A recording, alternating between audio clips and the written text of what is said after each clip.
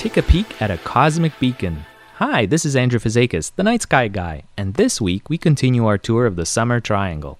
Looking into the overhead skies, the brightest star that meets your eye is Vega.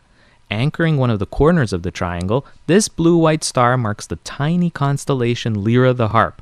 Vega is relatively nearby at only 25 light-years away and produces 50 times more light than our Sun.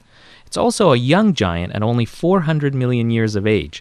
In 1983, astronomers discovered a disk of dusty material swirling around the star that may just be the birthplace of a new planetary system. For more stargazing tips, check out my website, thenightskyguy.com.